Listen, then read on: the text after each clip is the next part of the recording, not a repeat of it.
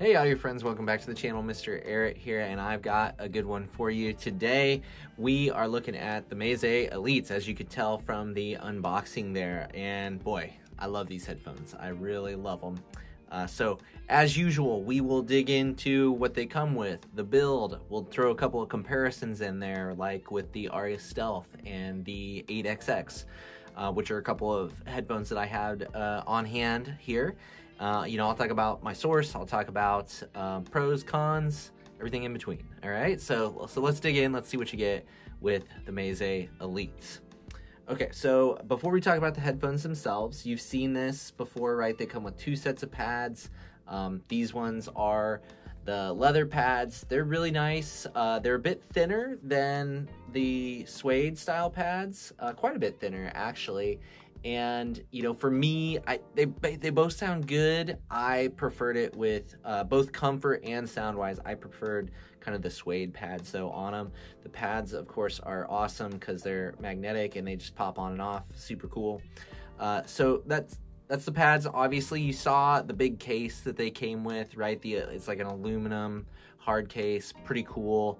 Little setup there. You've got a couple of cables. You got a shorter, maybe like a 4-foot-ish, 3.5 cable. These guys come with dual XLR entries like an Odyssey or a ZMF headphone, and those other cables fit fine with these. It's not a weird setup like the 1570 that I reviewed not too long ago, which had some sort of a weird mini XLR setup. This is standard. I tried a hard cable with it, worked just fine, no issues there.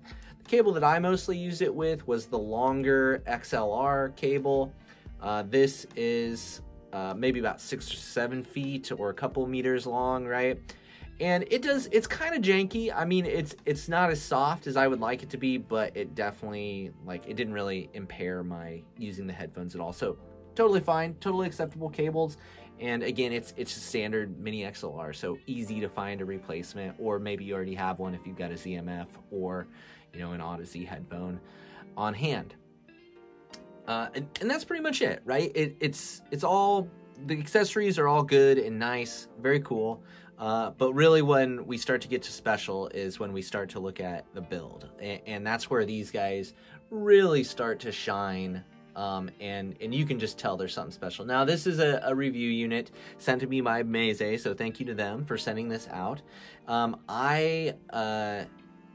So this set, it's a little worn, right? Like I assume it's made the rounds to quite a few reviewers at this point in time.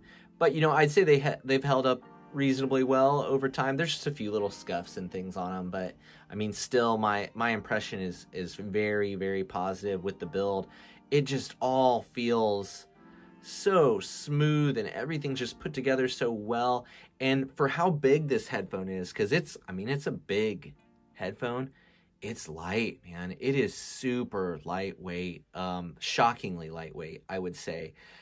Definitely when you're talking about flagship level large headphones, it's right up there with the most comfortable that I've used. So no complaints on any of the build. I think it's fantastic. I think just like the Lyric when I reviewed that, just Meze on these higher end headphones and even their cheaper ones, just the level of detail and just the thought in design and just, again, this is another headphone where I feel like no matter what angle you're looking at it from, it's just a beautiful headphone. Like it's just nice, and it doesn't scream, extravagant.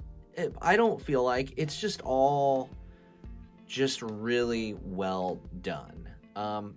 Headband here, springy carbon fiber, leather suspension strap that kind of has like a mold to it, and then you get your choice of the pads. The slides, they're not locking. It's just like a super smooth friction-based system. I didn't have any problem with that. You can see I'm pretty much using them on just about the smallest settings, so that's something to kind of note. And that's maybe another reason why I find the bigger pads more comfortable, is just because it clamps a little bit better on my smaller-ish head.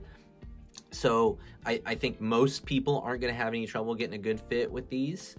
You can see there's a pretty reasonable amount of extension there that you can operate within. So I think most people are going to have a pretty easy time getting a good comfy fit with these headphones. All right. I think that's going to do it for build. I mean, it speaks for itself, honestly. I really think it does. It's just a gorgeous headphone across the board, and well made and comfortable and just nice. It's just really, really nice. Okay, so let's get into sound, right? How do I want to describe this thing?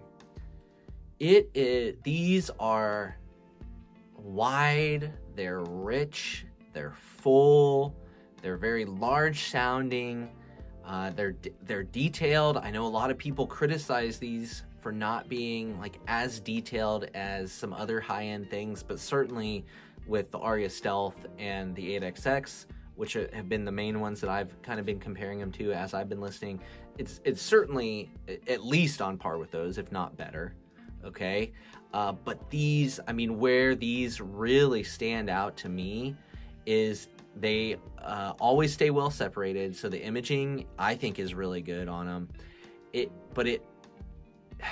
It's just so full sounding. It's so full and rich and dynamic, but at the same time it's like silky smooth. I mean, these are all-day headphones if I've ever heard any, right? I mean, these things just comfort-wise, weight-wise, sound-wise, just I do not want to take these things off when I'm listening to them. I think I said in another video when I was talking about maybe it's my RU6 Modi comparison, maybe. For the first time in a long time, the Meze Elite here has made me just really get into that zone where all I want to do is listen to them, right? Like I don't want to stop when I put them on and start listening to them. Nothing that comes through these things is offensive. I had, I kind of put out a little post before I made this video and asked people just what should I listen for, things like that. And people want to know, how do they handle good recordings? How do they handle bad recordings? They handle it all with grace and ease, and they make everything enjoyable. Somebody suggested like a Pantera song that I listen to, and like that metal style of music is not for me, like in any way, shape, or form. Maybe, 20 years ago, I got into a little bit of it, but not anymore. You guys know me, I'm mostly like an acoustic folk music, maybe, 60s, 70s rock, maybe a little alt from the 2000s, but mainly softer, a lot of acoustic stuff. So I don't seek out that heavy metal sound.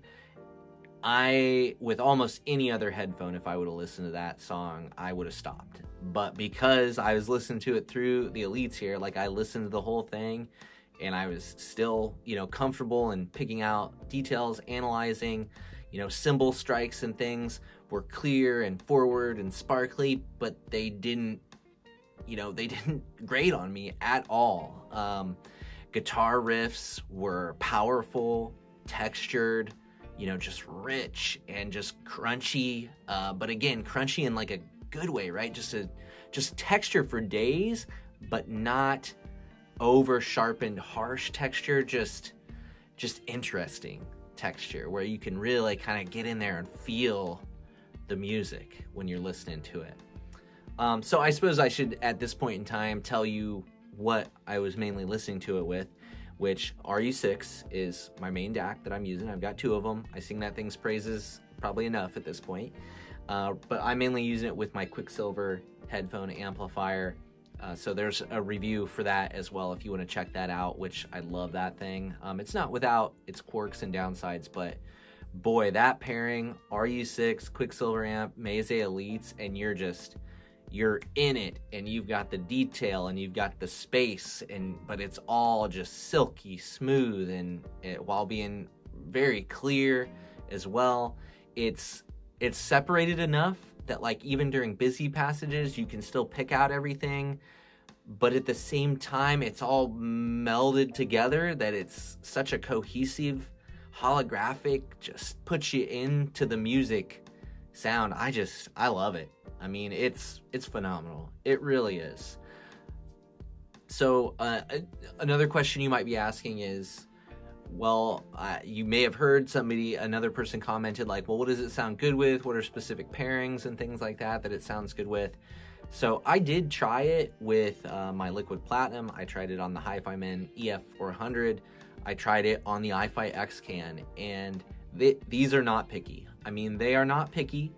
They sounded good on everything, but the Quicksilver amp, that was special with these. I mean, it really brought them to life and really amplifies kind of that holographic, get you into the track type of stuff. And I'm pretty into that, as you can tell, right? So they just sound great with everything. And again, genres of music, like I said, I listen to everything from some heavy metal stuff to my typical acoustic stuff to some hip hop stuff and some EDM stuff, which isn't really my thing, but I think it handles it all with grace. I mean, if you're looking for something to contrast it with, right? I listened to the Aria Stealth with it as well, and going back and forth. The Aria Stealth, I haven't ever been like a huge fan of that headphone. HiFiMan sent me that. They allowed me to just hang on to it for comparisons and things like that.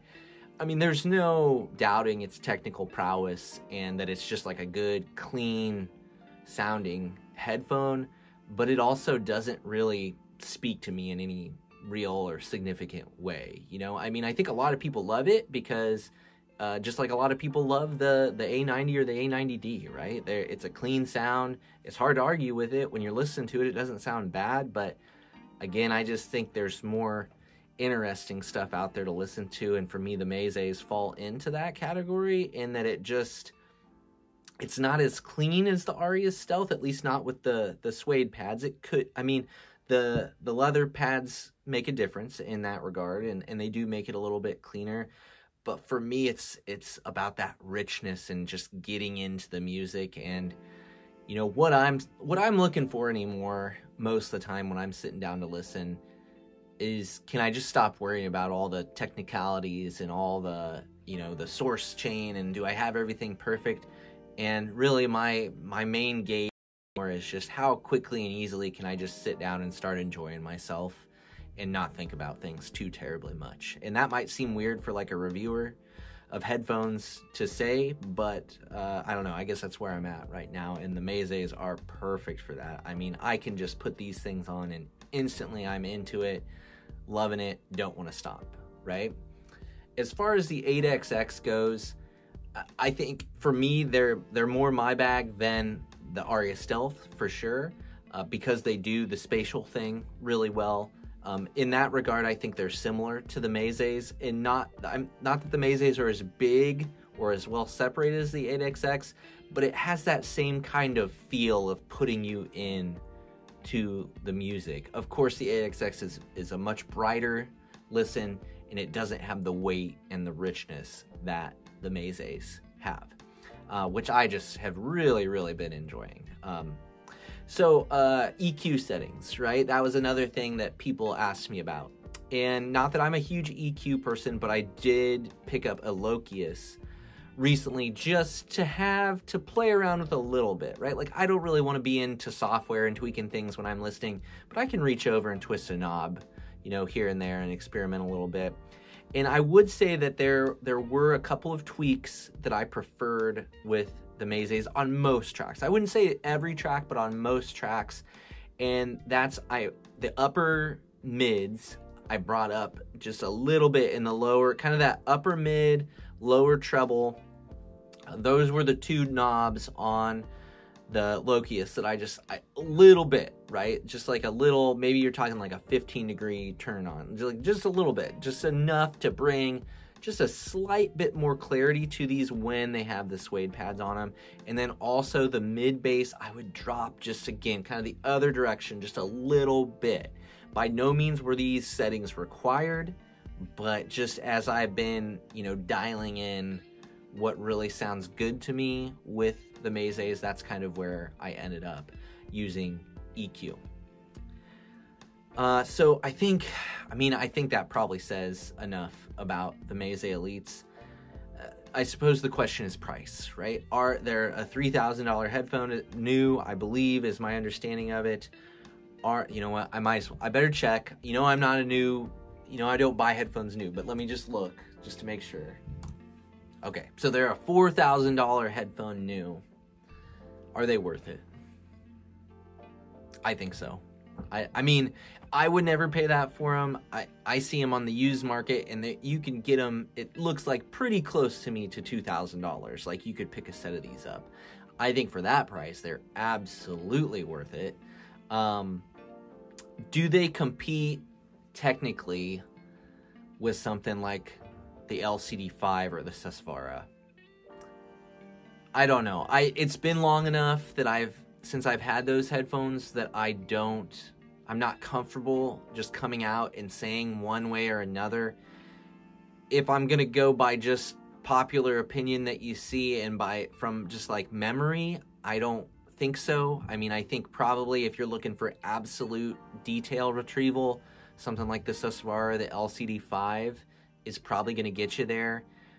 But, and I love the Susvara, right? I would take these, here's where I'm at. Like, I would take these over the LCD5 in a heartbeat, okay? The LCD5 were impressive, but I didn't think they were all that comfortable, and I always likened them to more like a very hyper-tuned sports car where you're feeling every bump in the road. The Susvara I thought was still very comfortable and very technically capable, but it was just smoother and easier to listen to. The Susvara, I remember it being it's more of an airy, open sound, where these are a richer, open sound, right? So these are rich, lush, liquidy, smooth. The Susvara was light and fast and just really just, I don't know. It was a special headphone. But again, the Susvara, you've got amp requirements that you really have to stay focused on and source chain that you really got to be focused on. I don't feel like that's as big of a deal with the Mezes. These guys, like I said, they sounded great on everything I tried them on, but I love them on the Quicksilver amp. So they're a phenomenal headphone. I feel like they're right up there with the top players. Maybe they're not going to be the absolute end all be all for detail retrieval and in absolute technical ability, but if you're talking just pure enjoyment, they're definitely up there, if not the best that I've tried, right? So again, just remember that those other high-end headphones, like, it's been a while since I've listened to those, okay? So, but these guys, they've got me convinced. I have just so enjoyed having them. I can totally recommend them. I think if it sounds like something that you would like based on how I've described them here, I would not hesitate to pick these over something like an LCD5 or Susvara or something like that, especially if you can find a good deal on them. They are phenomenal headphones, phenomenal design, phenomenally comfortable. They're winners. They're definitely winners in my book. Will I buy a set? I don't know. maybe, right? The most expensive headphone that I own currently is ZMF Verite Opens. Mine were a little beat up when I got them, so they're back at ZMF getting refinished, and hopefully they'll be back soon, and I'll be able to, do a review of those and share those thoughts with you. And then after I get those, then maybe I'll make a decision on whether I keep those, whether I get these, whether I just stick with my 8XX, which I think is a high value, very capable headphone. All right, enough gushing for one video. Thanks for your time. I appreciate you being here. Questions, comments, alternative opinions, drop all that stuff down below. I don't have to send these back quite yet, but I probably will pretty soon. But if if you got anything you want me to try to do before that, just let me know. I thank you for being here. Thank you for your time. Always appreciate you. Hopefully I'll see you in the next one.